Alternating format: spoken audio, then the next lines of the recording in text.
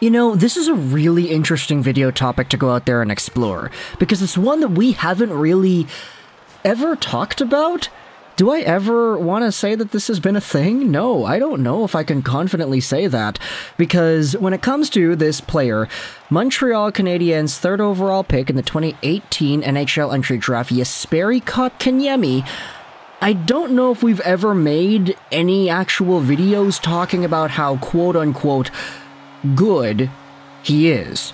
Now, I get it, we've made videos talking about when he was drafted and what he should be and what his potential is and all this and that, but like, it's never really been like this in this video here today. Because yesterday, playing for the Carolina Hurricanes against the Tampa Bay Lightning, you had yourselves a 6-0 Carolina win.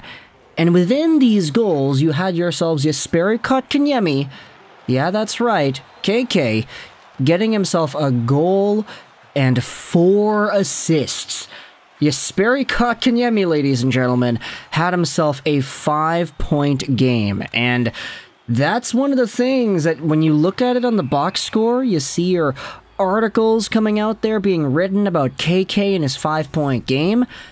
The first thing that kind of comes to mind is, okay, well, what the hell do Habs fans think of that? Because I, for one, came out here, seeing the highlights, watching the tape, and just saying, alright, let's see what Kotkaniemi's all about. Let's see how he's getting these assists and what happened for him to get a goal and 4 assists, 5 total points on the night. And it's all power play production, pretty much. You had yourselves Kotkaniemi being the guy to seamlessly thread the needle cross crease. You had KK being the guy at the start of 3-man cycle plays where he quickly plays it out to the outside before the puck is sent back to the point and there's a shot and that's a goal. You had Kotkaniemi feeding the point before there's a shot and a rebound. It plays out to the side and Teravainen gets it. And then you had KK being the man in front, tipping pucks in as it's heading towards the net. This is a pretty intriguing sort of tape for KK because, dare I say, we've never really seen him play this good before. Take a look at his overall game log, and you'll see that Kotkaniemi has 30 points in 61 games played this season, on pace for a total of about 40 points over the calendar year.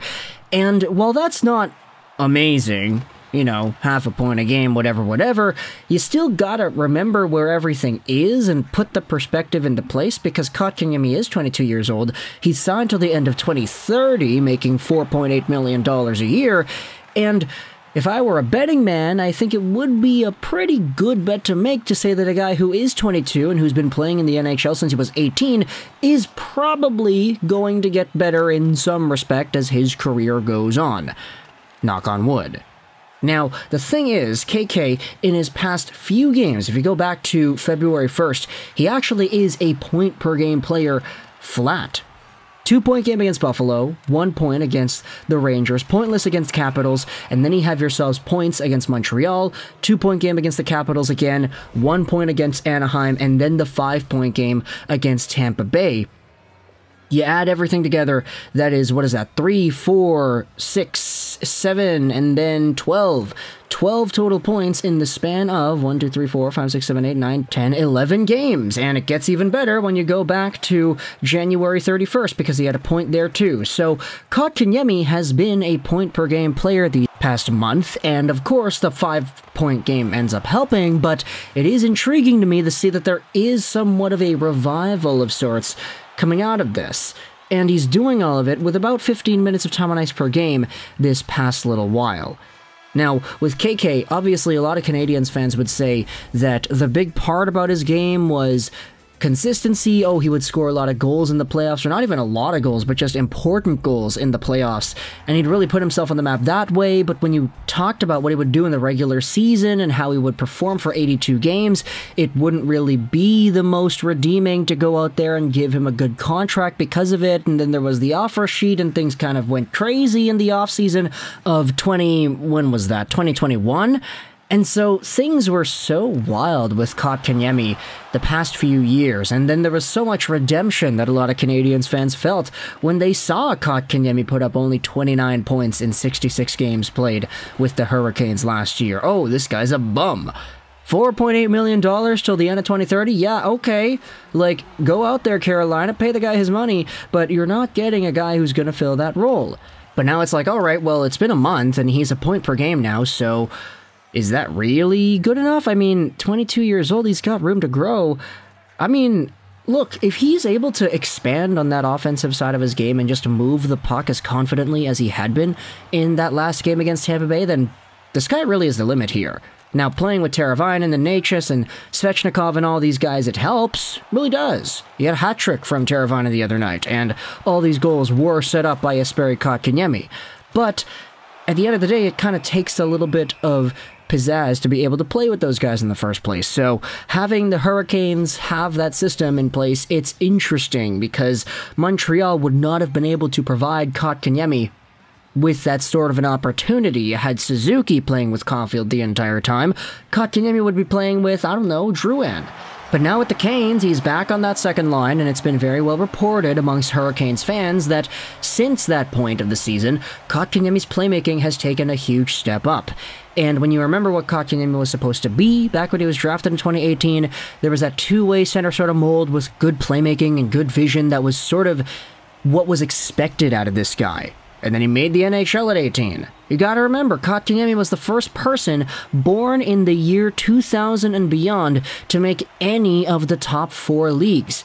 NHL, NBA, MLB, and NFL. There was nobody born in the 2000s to play before Kotkaniemi did. So he was kind of a landmark player just in regards to the turn of the millennium, pretty much, and that was 4 years ago at 22 years old, so there's a bunch of time for this guy to really expand on that playmaking and hopefully just kind of work at things to improve. So do yourself a favor and watch the highlights of Carolina-Tampa Bay from last night and see what Kotkaniemi was going out there and doing when it came to setting up plays and making everything work out for the team and allowing them to convert in their chances. Talk to the console your thoughts about Kotkaniemi and his playmaking, what you're seeing out of these clips, and if you're a Canadiens fan, what does this whole situation look like to you? Is it good? Do you prefer this to be happening? I know a lot of Canadiens fans are sort of salty that he signed the offer sheet in the first place, and others are saying, okay, well, good for you. You're happy and healthy. I'm not going to do that. But let me know your thoughts in the comment section below about Jesperi Kotkaniemi, the 5-point game, his point-per-game production ever since the end of January, start of February, how his playmaking has taken a considerable step up, and whether or not you think that huge extension he was given as revenge for Sebastian Aho, pretty much, could actually be worth it someday. Is he on pace to being able to do that, or do you think this is just going to be a laughingstock for the next 8 years? Tell me in the comments your thoughts. I hope you enjoyed this video. And bye.